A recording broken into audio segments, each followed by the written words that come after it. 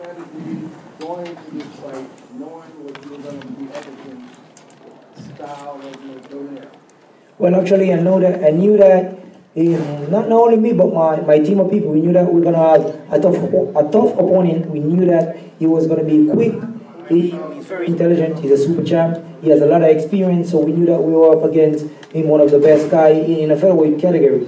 And we had to work hard. My team of people, Celso Chavez, my senior, my dad, Joe Walters, and Rudy Hernandez. Those are some of the people that were in my corner. So I knew that we had to put in the extra work, the extra hours in the gym and everything. And Donito, I'm not going to take away from Donito. Yes, I knocked him out, but he caught good shots also, and I learned a lot from this fight. He's a wonderful champion. There are a lot of guys still out there in the featherweight division. Which one would you like next? Well, actually, this is what I leave the decision to my handlers, my manager, Mr. Jack Deschamps, and my team of people. The Axeman Nicholas is willing and ready to fight every one of the champions.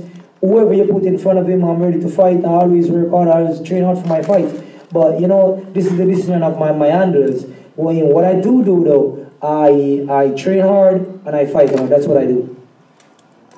Nicholas, how satisfying is it after tons of professional fights, you land this big fight with Donaire and you knock him out? How do you feel right now? Actually, it's a sweet and sad moment at the same time, because honestly, to say that Donito is one of my favorite champs. He's a great puncher, just like I am a great puncher. He's a great puncher, intelligent guy, excited fighter, right?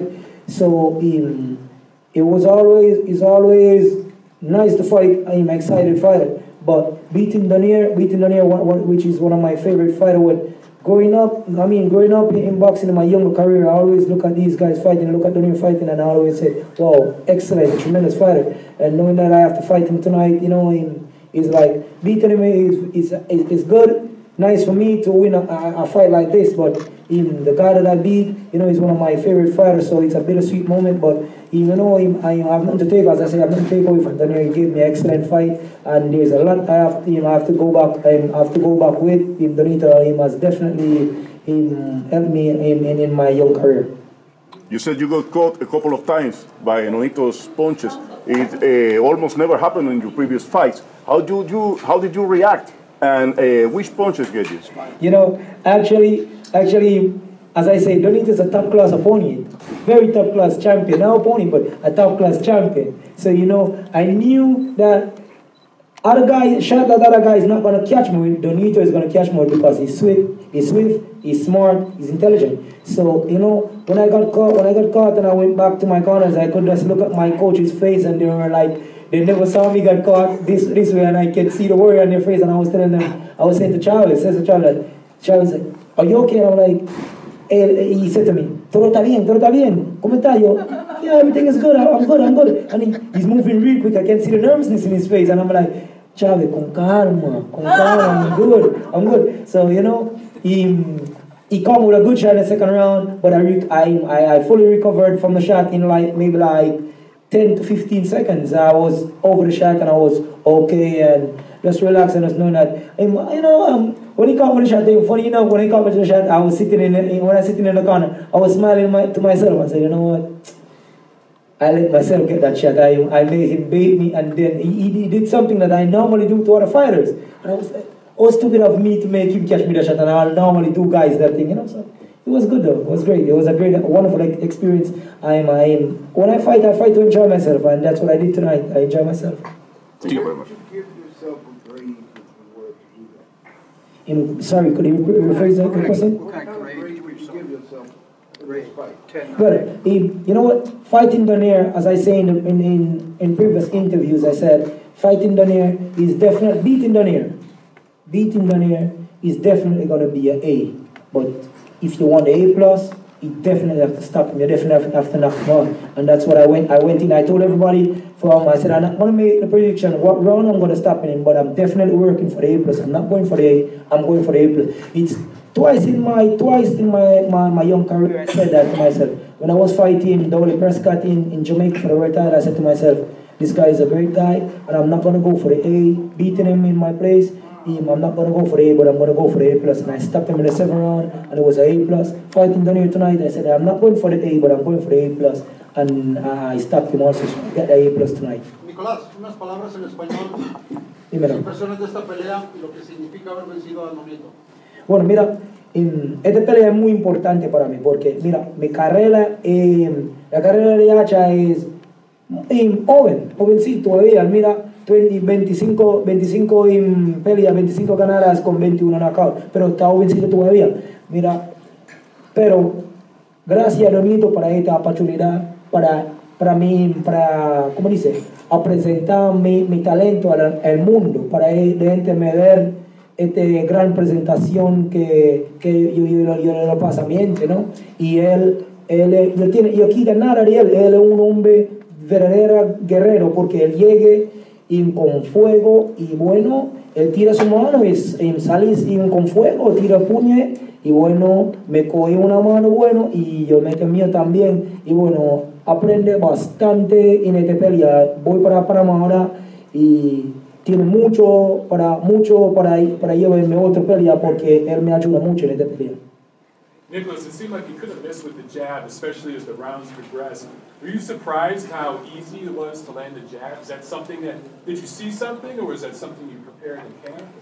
Actually, you know, a lot of guys, I like to keep my career, and I don't know, remember, I fight about 3 or 4 fights out of Panama, maybe 5 or 6 fights out of Panama. A lot of guys doesn't really know me in the public. They're just getting first time on HBO. They're just getting to know me, know my career. I don't even consider myself as a puncher that's going out there swinging punches. You see that I have good boxing techniques. I've been in boxing no more years. I started at very tender age. So the jab, definitely have a very quick jab, as I stated in this fight. Very quick jab. The jab was working perfectly tonight, and I constantly use it. I caught him with an uppercut. And that was the punch. If you watch the fight, I couldn't remember clearly, because when I caught him with the uppercut, he started bleeding. And I said, you know what? I'm gonna start him hit the cut with the jab, and I start working the jab, and I have a piston-like jab, and I was working the jab all night, just working the jab, because my coach always says the jab set everything's up, and that's what my manager always say also. Mr. Jack Deschamps, he's not here tonight, unfortunately, he's sick, but he always says the jab set everything up, and we just work after the jab. Nicholas, do your dreams and ambitions extend outside of the ring? Like, are you looking to inspire people with your story, your journey? Well, you know what? My story has inspired a lot of people. I'm very grateful of that. Whenever I do get the opportunity to express or to share my life story, I do share my life story. Everybody know him. I'm from Jamaica, born in Jamaica. Grew up off the street and everything. But that doesn't say you're not gonna turn out to be somebody in life. You know, that only make the struggle more hard, and the glory and the victory more sweeter when you do get to it, though. When you saw him cut earlier in the fight, you seemed to target that eye. You just kept on that. Tell us about it. Well, actually, you know, when he got cut, it wasn't off an headbutt or an elbow. It was a clear uppercut that I caught him with. So I constantly go for the cut.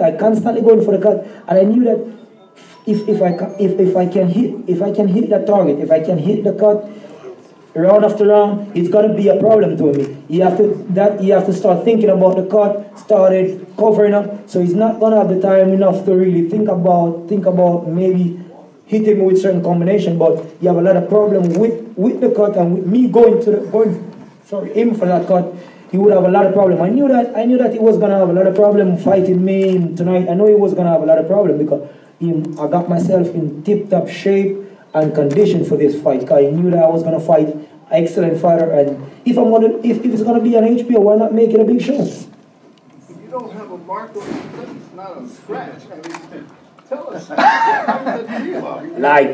I like keeping it that way. If you watch most of my fights, I'm like in my fights. Normally, I came out of my fights not bruised, not busted up. I tend to get a game, as I say, if you listen to my interviews that I gave before, I always say that there is a way to knock guys out. There's always a way, and I'm going to find a way. Whoever, that's a statement to all my opponents that I'm going to fight, the next guys that I'm going to fight, they need to know that fighting me, there's always a way, and I'm going to find a way.